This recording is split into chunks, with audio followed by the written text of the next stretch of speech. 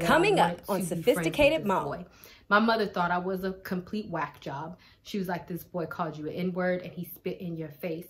And I remember specifically what I told to my mother was that he didn't have anybody to love him, because I can't remember when he was talking about his foster mom, but whatever he said, that's exactly what I got. And I just remember feeling sorry for him. I knew that he was just a broken child and that he wanted to break somebody else, because that's what broken people do, because somebody once broke them. Dedication, preservation, take a look inside your salvation. Do every good work, it takes patience, like a butterfly. What's up guys, Sophia here, and I'm back with another video. If you're new to my channel, then don't forget to subscribe to my channel and hit the notification bell so you can stay updated on all of my videos. And don't forget to check the description box, because I always put a lot of stuff in there, including my Patreon, where I talk about all things leveling up. Now, what I'm going to be talking about today is breaking a child's spirit. I'm all for discipline, and this is just not even discipline. This is just like your actions, your words, calling a child stupid, the way that you're treating them, emotionally abusing them, taking your anger out on them because you're having a bad day, because you don't want them, because you and the father broke up, because they remind you of the father, because of a number of reasons that don't have anything to do with them. And a whole bunch of adults I have increasingly noticed keep excusing their nonsense for taking it out on the children, and you keep believing that it is okay. And I actually have a video on this because somebody asked me this question where she was saying that she resented her daughter, and I did kind of get a little rash in the video, and honestly she might unfollow me. But like I said in that video, all of this is to help you. I completely don't regret anything that I said. I give y'all the truth, nothing but the truth, because I do have several years of counseling experience with at-risk youth. I was also a juvenile correctional officer, and I understand to the core of my existence what it is to completely break a child's spirit and the aftermath of what can occur and how it can ruin their lives, y'all. And I feel like sometimes when y'all are just acting out of, I don't want to say y'all like everybody is doing it, but even as single moms, or even as parents, or even as anybody who interacts with children, are just doing things, punishing excessively, yelling, being overly aggressive, toxic motherhood, abandoning their children if you're a deadbeat dad, whatever the case may be. If you are doing that to your children, we need to stop underestimating the effects that you have on your children and keep blaming it on, oh, well, I don't like the mama, that's why I don't see my child. Or, well, I don't like the dad, that's why I take out the frustration on the child. Or I'm a single mom and it's hard and that's why I get mad at the child. It's like, okay, but you're a grown behind person, and you need to be able to control yourself, because, you know, once your child is an adult, you can't take that back. And if the child is damaged or the child is emotionally damaged, then you need to understand that a lot of that can fall on you and your lack of parenting, and there's no taking that back. I'm sorry. And so I want to tell you guys a true story, and this might get a little freaking random, but I want you to rock with me, okay? So when I was in about the 3rd grade, and I was living in Hawaii, because as I always say, my mother lived in the military. This white little boy called me the N-word, and he hawked a loogie, and he spit right here. I still remember this. He spit a loogie right here on my head. And I remember as I went like this, like, it just went like, oh my gosh, in my face, right? So at this time, there was not a lot of black people in Hawaii, as I'm sure you can know. Like me and my other black friend, I remember looking at her. She leaped first, and then I leaped, and we both beat the brakes off of him. This is not the point of the story. The point of the story is that, I don't know if this was just God's discernment in the 3rd grade, but I remember this is really the magnitude in which I realized that hurt people hurt people. So after, you know, because we got in trouble because we beat the mess out of this little boy. And so when I went back to school, I remember that the boy said, he was talking, and I overheard him talk about his foster mom.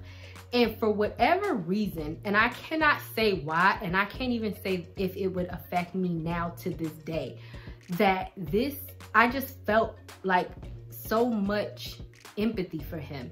Like, and it wasn't even like, oh, empathy, but I mean like a sorrow in the deepness of my like soul. It was the weirdest thing. I can't even tell you.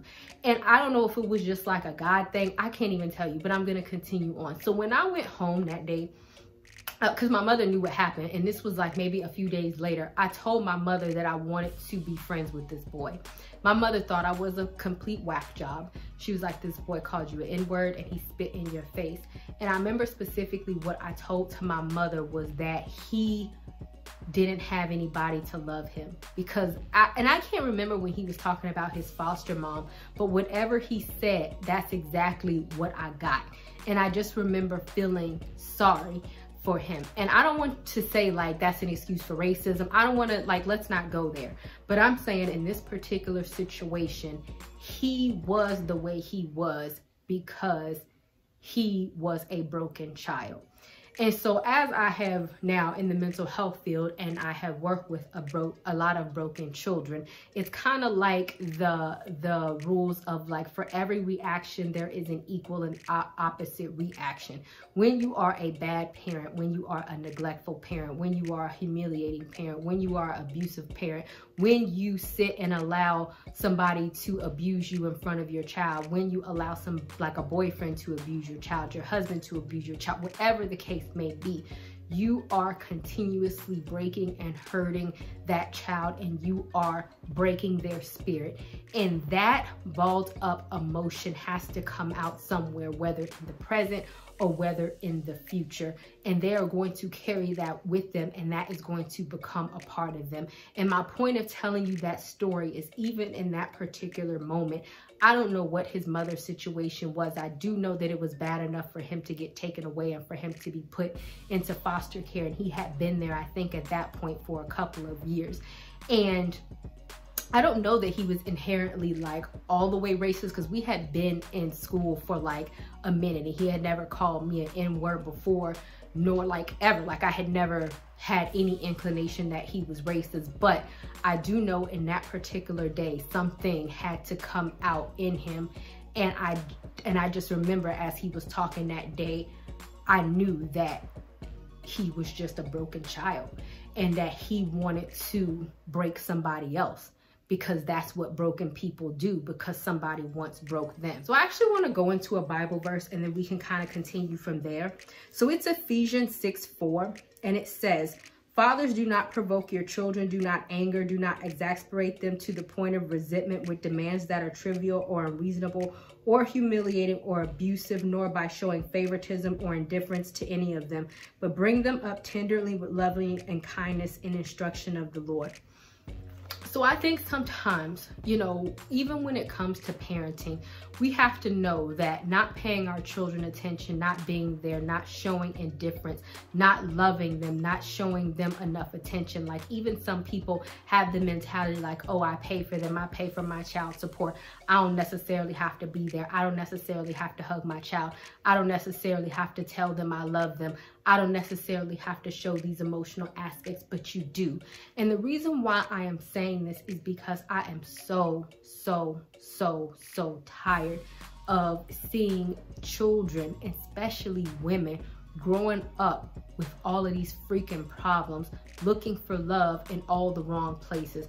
I am so tired of these men growing up with all of these jacked up issues, using and abusing, and just want to use women for what's in the inside of their vagina, because they're too afraid to properly love, because they have some deep-rooted emotional mom issues that they want to take out on the woman that they're supposed to be with. We have to understand that a lot of these problems that we're seeing in this increase of this hookup culture and not wanting to emotionally attach to anybody, or being afraid to emotionally attach to anybody, because a lot of this stuff where it's like it's starting to occur because the way our family unit is breaking down is starting to change, and we really have to stop that. And I think that there is absolutely no excuse for it. And I'll tell somebody all day, every day, I definitely was not the type that grew up, you know, rich. My mother had me at 19 years old. She joined the military. She got a master's degrees as well as several other degrees on top of that. She was the type of person that made a way.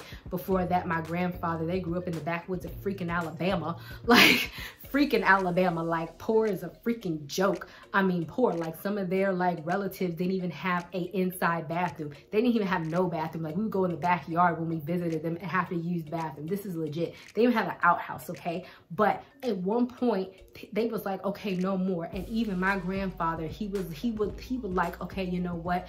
I am going to be the man of the house. He would like read us like books. They would get encyclopedias to like teach us to learn. He would be the type of father that even he didn't have. And so we have to stop making excuses as to what we don't have, what we didn't grow up with, what we don't know how to do, and what we are angry about, and what situations happen to us as to why we cannot parent our children properly. And we have to stop creating all of these emotionally damaging children as to why we are perpetuating this cycle of adults and making it worse generation after generation, where we cannot see these normal family units where these normal family units that I feel that our generations are deserving of. Because I feel like there's a lot of adults that lack logic, that lack common sense, that lack resiliency, that lack emotional development, that lack the ability to give, that are completely selfish, that don't know what it's like to love, that are not willing to put in the work,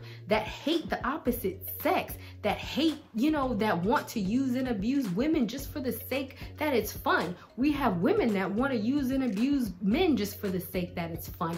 All of this is dysfunction, and all of this stems from childhood, from some type of way, from when they have a broken spirit, from when they were humiliated, dismissed, or abused or something. So if you have a child, then you have an opportunity to change that, and you have to reflect on how you're raising your child. And if you are a deadbeat dad watching this, then I highly suggest that you don't jump stupid in my comment section, but you use that same effort to get on the phone and go call your child and make an appointment to go see them and get re-engaged back in your life. Because you coming from me is not going to change the fact that you're uninvolved or indifferent towards your child. I really think that we need to stop this whole, you know, nonsense where we're just bad parents and we are excusing. I am just so tired of seeing this nonsense in it. We're not going to do it anymore. We need to have healthy parenting, healthy boundaries, and healthy discipline, okay? Commit yourself to doing that, all right? All right. Thank you guys so much for watching, and I'll see you guys another day, another time. Bye, y'all.